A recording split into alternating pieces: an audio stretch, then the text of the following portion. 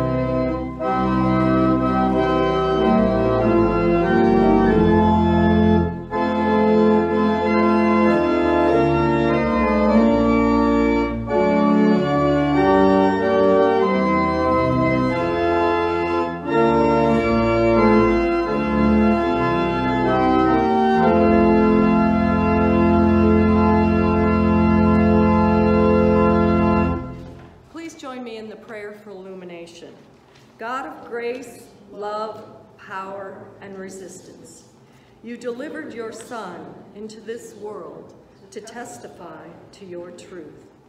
Mobilize us. Give us the nerve to continuously take up the project of liberation like Christ the King. Give us the courage to eagerly respond to the call to advocate for your justice and your peace in our communities. It is in the name of Jesus Christ, our King, we pray. Amen.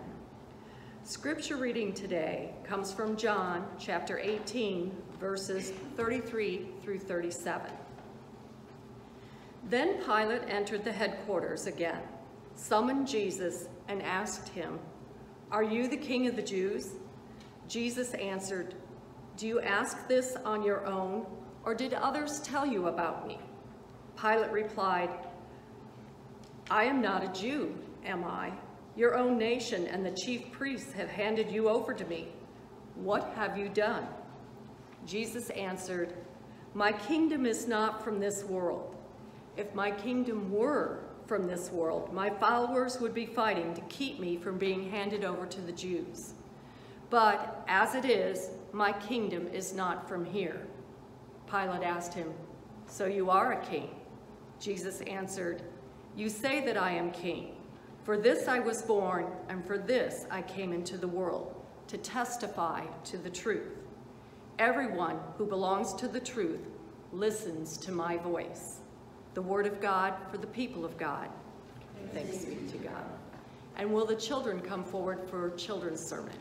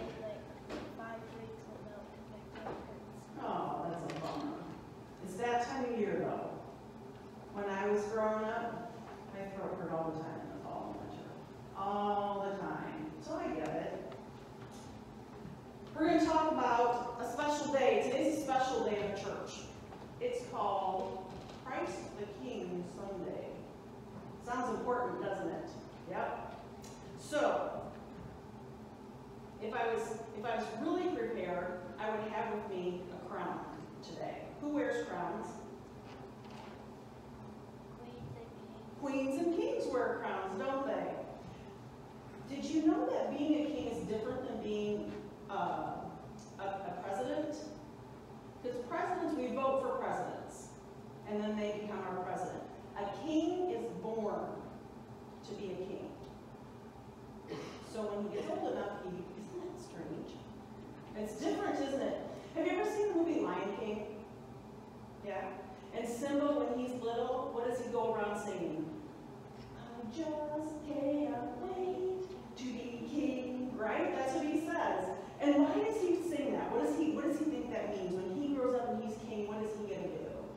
Boss people around. Exactly. He'll get to boss people around. He'll help the circle of life. That is what it's all about, though, isn't it? Yeah.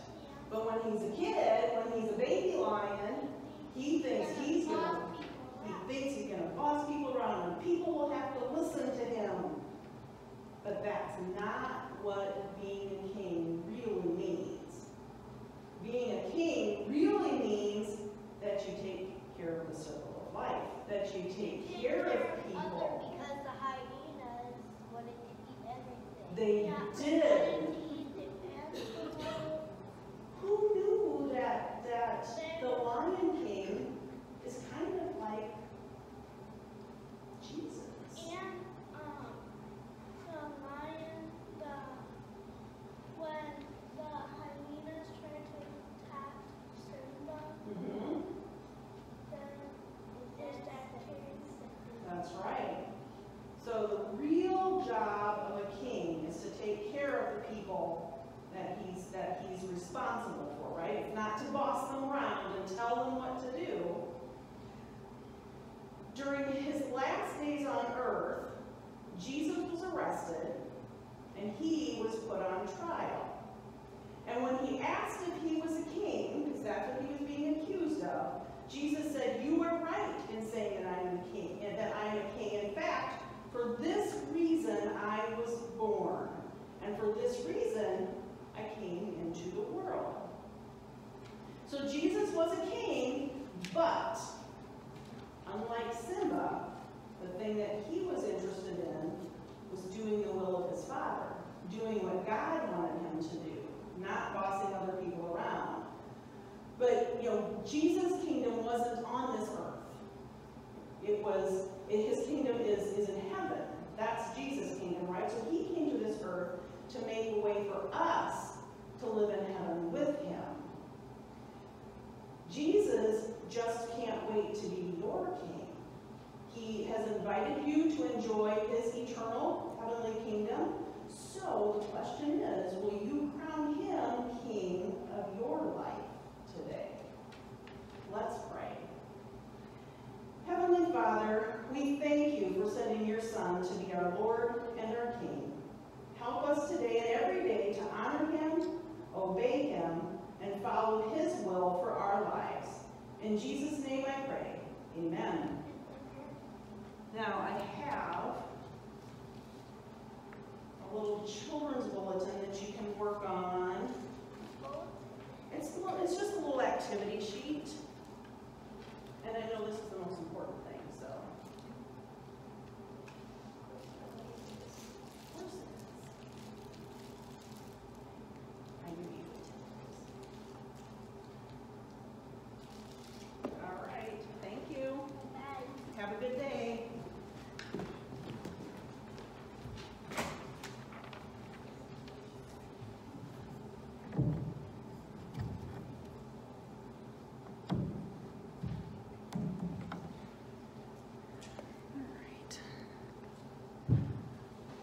Would you please pray with me? Heavenly Father, would you open our eyes that we might see, open our ears that we may hear, and open our hearts that we can experience the message that you have for us today. In Jesus' name we pray, amen. So, as I mentioned, today is a special day in the Christian year. It's Christ the King Sunday, or as some people prefer to call it, the Reign of Christ Sunday. It wraps up the year for us, the Christian year. It's kind of like our New Year's Eve a little bit. So it's a time that we can reflect on the year, reminisce on where we've been, what we've been doing, who we are, whose we are. And in our scripture reading today, Jesus is asked questions by Pontius Pilate that are related to those questions. Are you King of the Jews? Who are you? What have you done? Reflecting on what he's done. So very importantly, Jesus reminds us of the answer to our question as to whose we are when he tells Pilate in verse 37, "Everyone who belongs to the truth listens to my voice." We are the ones who belong to the truth. If we belong to the truth, then maybe we should start with a discussion on what is truth. I got a little discouraged when I was reading about this. Do you know that one of the definitions of truth, according to Merriam-Webster, is, quote, a statement or idea that is true or accepted as true. Did you catch that? A statement that is accepted as true. Does that mean that then in reality that it is true, or that it's perceived to be true? It's also defined as, truth is also defined as the body of real things, events, and facts. Unfortunately, in the world in which we live today, the word fact has become a substitute for the word truth, and it is being weaponized to redefine and understand our understanding of truth and morality. Fortunately, however, our passage today shows us what truth really is.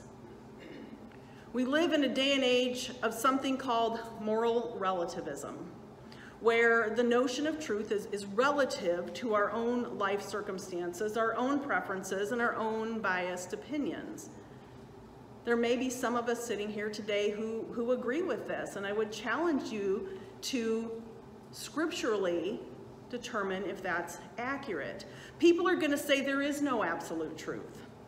We define our own truth. My truth is what I believe, your truth is what you believe. And you can believe what you want to believe, just don't tell me that your belief is the only correct view or the only truth.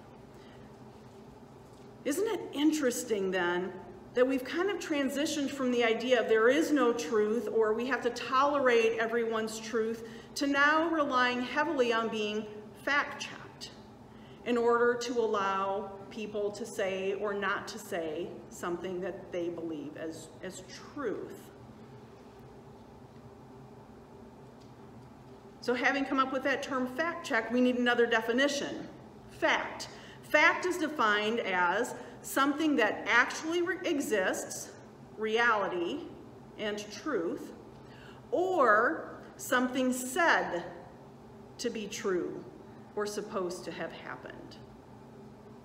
So fact checking is supposed to be something that analyzes claims and rates them as either true or false. But as we have just heard, our very definitions of truth and fact are something that seem to be a little bit wishy-washy.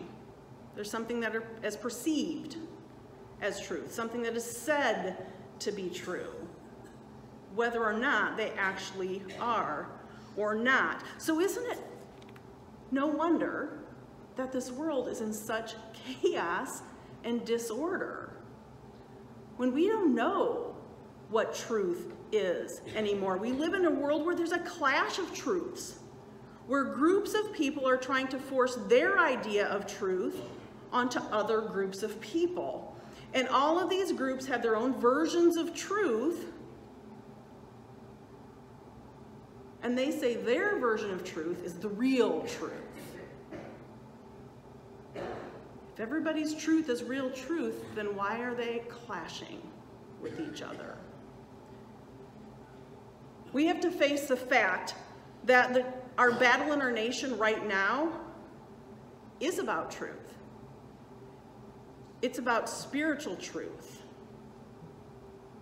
We're in a spiritual war right now, and it hinges around truth. So I think the important question that we ask this morning is, what is truth?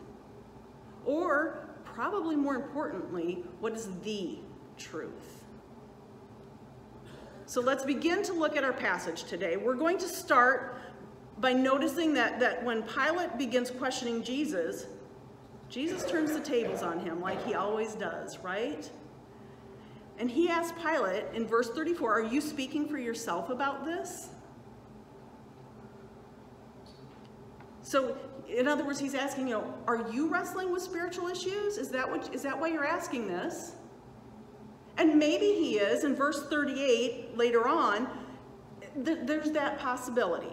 But in asking Jesus if he were king of the Jews, Pilate wanted to know two main things. First of all, he was checking to make sure that Jesus wasn't exalting himself over Caesar, because nobody was to exalt themselves over Caesar. If you did that, the penalty was death. And Jesus answered by saying that his kingdom and his servants were not of this world.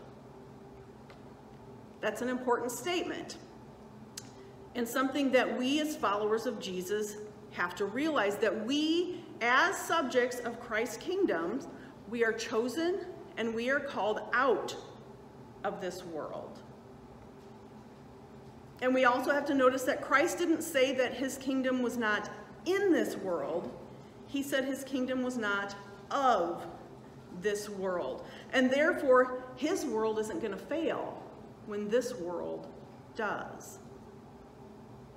The second thing that Pilate was checking to make sure was that Jesus wasn't a zealot, that he wasn't trying to lead some sort of insurrection. And this was the point. This was one of the biggest concerns to Pilate. Proof that Jesus wasn't a zealot seeking to overthrow Rome could be seen in the fact that his servants didn't fight to protect him from being arrested and standing where he was standing at that moment. This didn't mean that Jesus' domain didn't include this world, because it does, but only that his kingship was not from this world. And since that was the case, Caesar or any civil government didn't have any worry about him being king of this world, leading an insurrection, and challenging their government. So Jesus was not a zealot. He wasn't there in their version or their idea of what leading an insurrection would be. In verse 36, Jesus said, if my kingdom were of this world, my servants would fight so that I should not be delivered to the Jews. If his kingdom had been a worldly one, Jesus would have had plenty of servants among the Jews who would have been there. They would have stood up. They would have fought with weapons to prevent Jesus from being arrested. And before we move on from here, I want to consider a moment for the idea of people leading insurrections, which is what the zealots did. They used force, they used violence to overtake people. They oppose established authority like governments, law enforcement, and established authority represented the rule of law. The law is usually founded on some sort of document of truth. Notice the word there, like the U.S. Constitution, for example, okay? So an overthrow of truth occurs when the established authority, along with the documents of truth, come under attack and are questioned by people who are trying to discredit the masses. The zealots, it's very interesting watching the Chosen, I don't know, TV show. It's not on TV, but because they represent the zealots and their fighting and how they try to overtake the government. So it's very interesting to see that. It's fascinating that in the Greek, when Jesus spoke of my servants, the term he used was called aletheia. And aletheia, according to A.T. Robertson, is the term he used was the same one used for the temple police. So Jesus was saying my servants, the term he used was for like law enforcement. And they were the ones, and so when he was saying you're attacking them, you're attacking the people who are opposing the temple police. When they oppose truth, when people oppose truth, they often hate the police. They hate the authority. And Jesus' disciples were doing something a little bit different there. In 2 Corinthians 6, verse 7, the Apostle Paul said that as believers in Christ, we are commended to faithfully preach truth. God's power is working in us. We use the weapons of righteousness in the right hand for attack and in the left hand for defense. You see, the weapons of righteousness, our spiritual riot gear, so to speak, for fighting spiritual battles is comprised of the word of truth, just the word of God. The Bible is our source of truth. It's our founding document as believers. That is truth. But the word is also an offensive weapon. It's called the sword of the Spirit in Ephesians 6 and in Hebrews verse 12. So we use the Bible to defend ourselves. We also use the Bible to attack. In addition to the Holy Word, our spiritual riot gear also includes the power of the Holy Spirit and the body armor of right standing with God. Being in right relationship, which we've talked about so much, we obtain and wear this by having a relationship with Jesus Christ. We can look all around us right now and we see fighting. We see verbal fighting. We see physical fighting.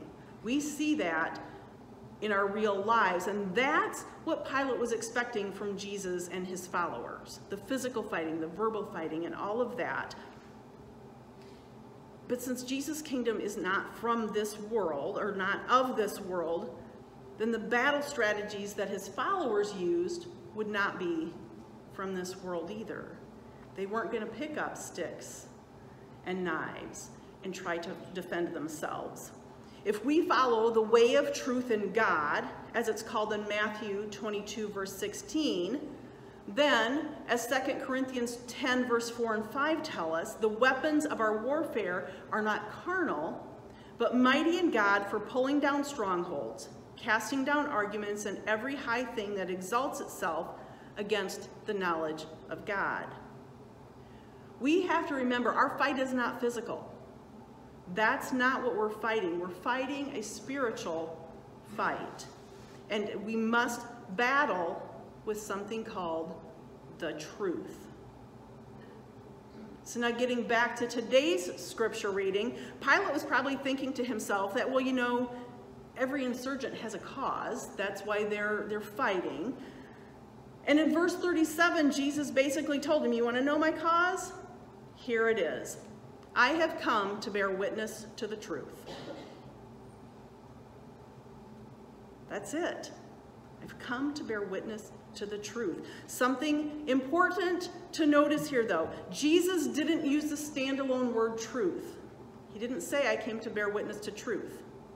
He said, I came to bear witness to the truth. He didn't have an agenda.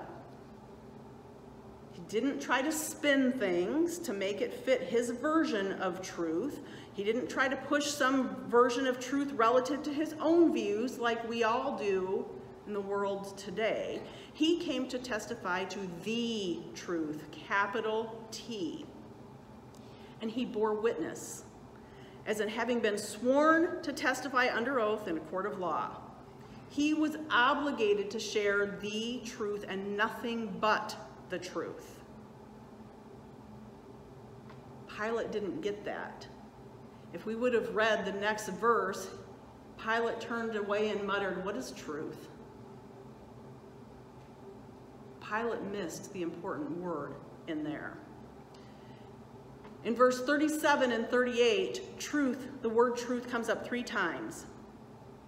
The word used in this passage, like I said, is aletheia. And it means universally what is true in any matter under consideration. There is truth. Truth only becomes the truth when it is based on a universal standard. Otherwise, it's subject to interpretation, and it leads us to where we are today. Everybody having their own version of truth.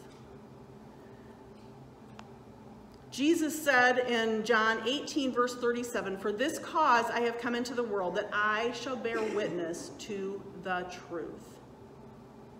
So what is the truth? John 14, verse 6, Jesus said, I am the way, the truth, and the life. No one comes to the Father except through me. Jesus is the truth. And he declared that the only way to be forgiven of sins and enter eternal life is through him. In our pluralistic society today, we have multiple truths, and we hear about a lot of different ways to get to heaven. We can do good works. We can be a good person, whatever being a good person means. Again, it's that they're undefined, wishy-washy. What might be good to you is not necessarily good to me. Worshiping other deities besides Jesus, worshiping other deities in addition to Jesus. Nowhere in Scripture does it say that that's the way to get to heaven. And let me tell you something else about Jesus. He is not just the truth, he's also the Word of God.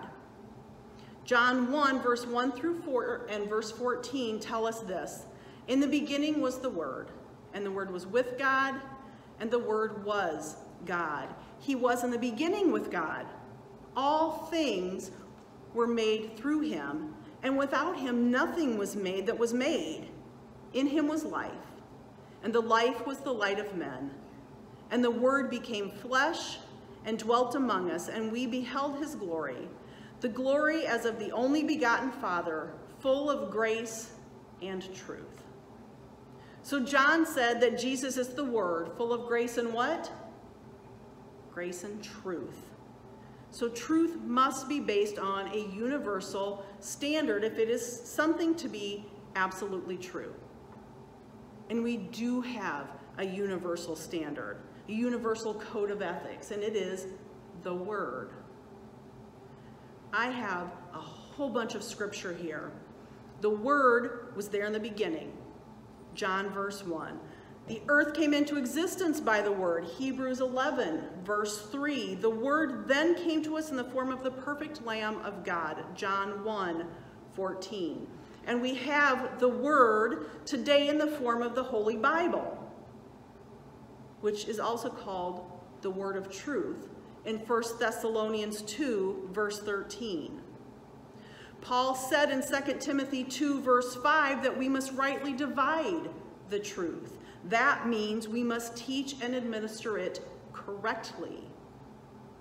And he said that the way we come to know Jesus and be saved is after having heard the word of truth, the gospel of our salvation, Ephesians 1, verse 13.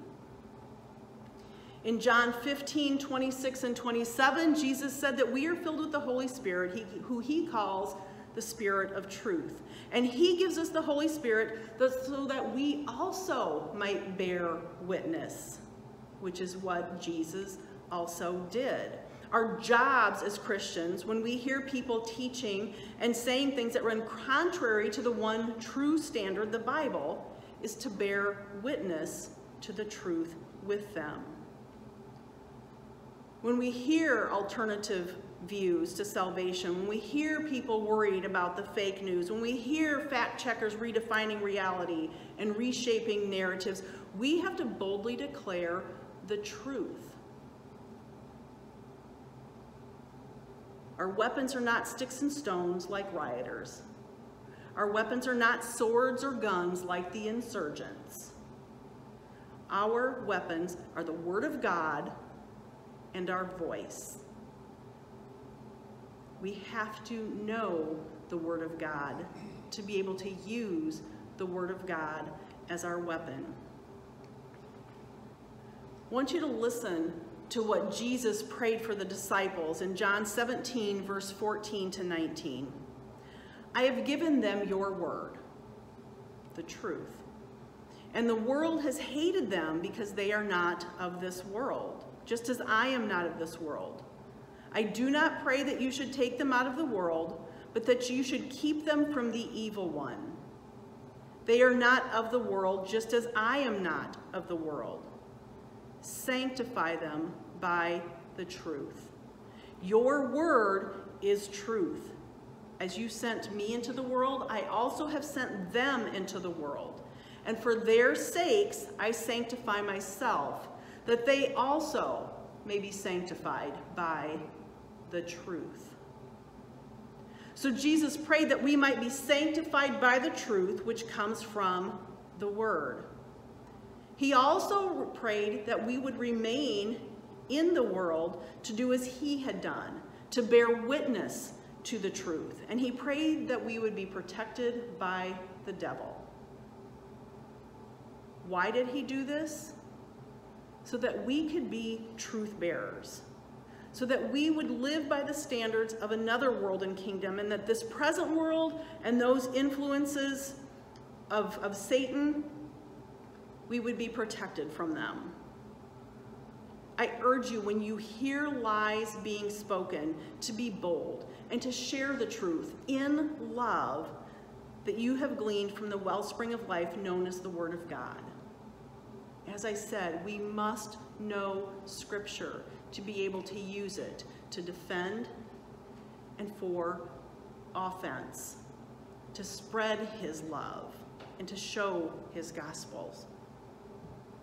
Pilate asked, as I said in the verse right after our scripture reading today, what is truth? The truth is that Jesus Christ has come into the world to make his Father known to a people who were lost and separated by God. Christ came to restore our relationship with God that was broken way back in the Garden of Eden, to undo what they had done. Jesus Christ was the Lamb of God who takes away the sin of the world. He hung on the cross. He died in our place. He rose from the dead, and he is coming again to restore us to God. That is the truth.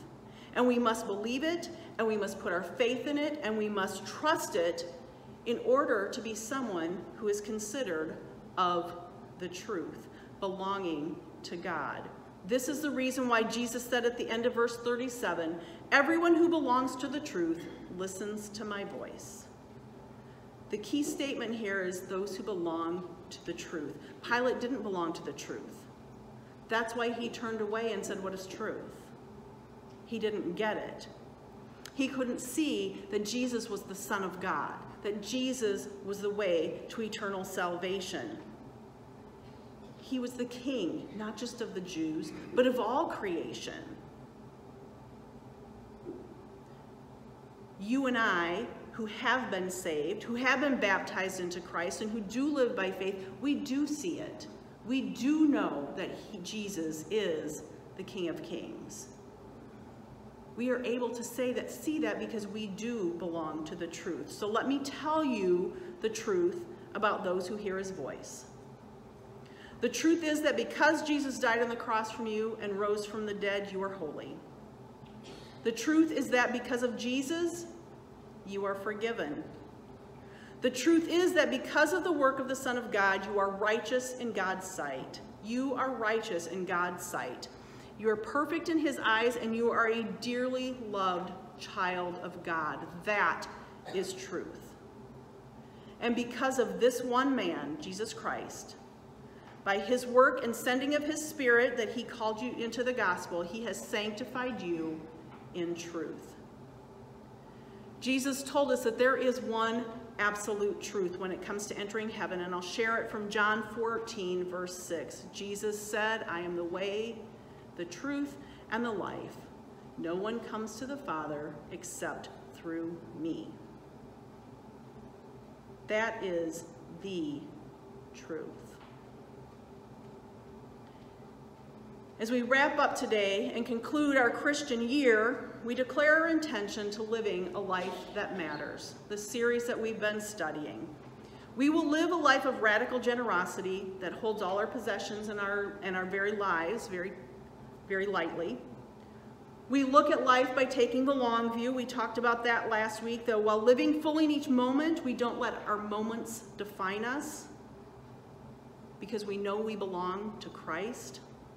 And we declare that we will live a life of belonging to truth, a truth that transcends our individual limited perspective and allows the community to hear the voice of Christ, the truth, as a guide and hope for living a life that matters.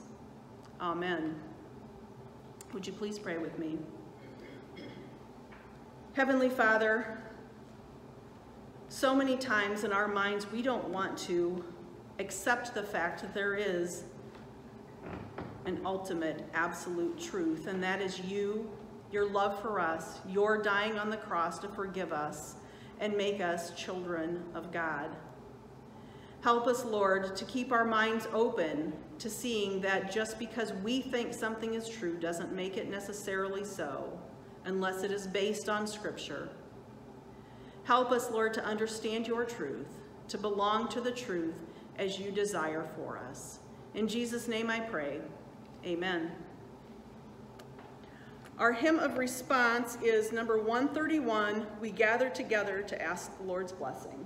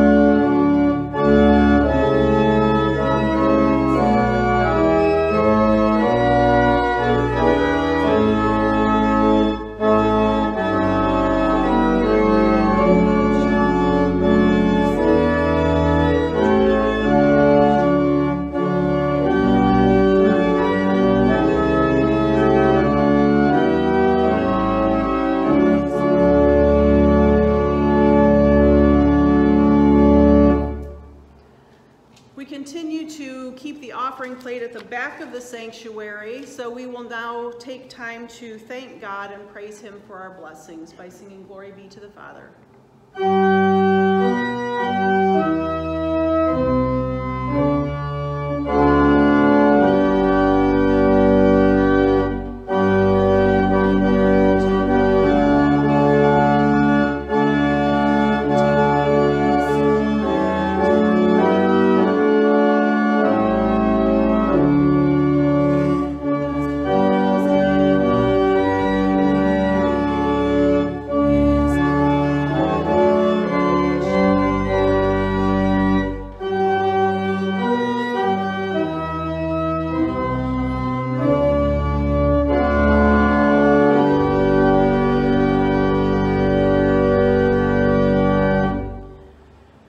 Gracious God, we are blown away by the abundance of blessings that you bestow upon us.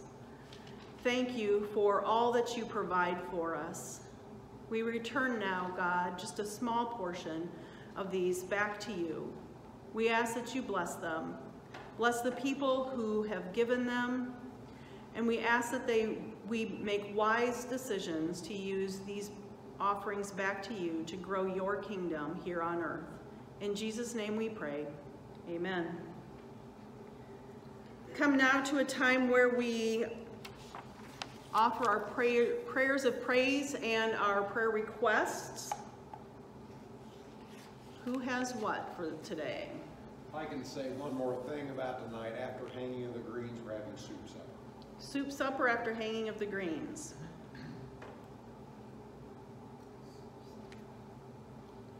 The Paul Butler family. And Betty Wallace, who has surgery this week. Betty Bottles, you said? She's having surgery?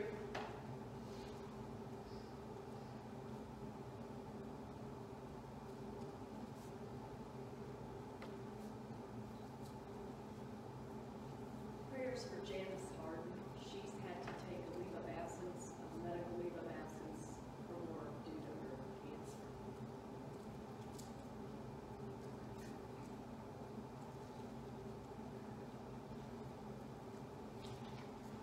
I have my aunt Sharon Vanderweide is having back surgery this week, so prayers for her. And then also I have the Rampy, Vaughn, and O'Regan families. They all had celebration of life services for loved ones who passed away either earlier this month or Allie's family, the O'Regan family, was several months ago. So prayers for them as they're remembering family members. Give God praise and glory for everything they have done for us. Yes, sir.